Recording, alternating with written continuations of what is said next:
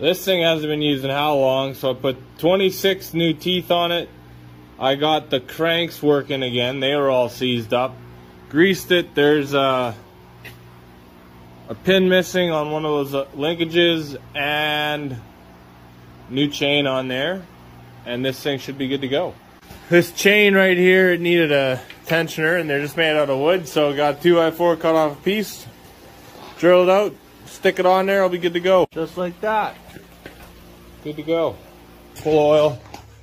And starting to put knives on for the sickle mower, as well as I mounted my 3-point hitch pins, because it's a bolt-on rigid mount for like a Farmall H, but I'm putting on a little Kubota, so got a few more things to do here, and we'll be making hay in no time.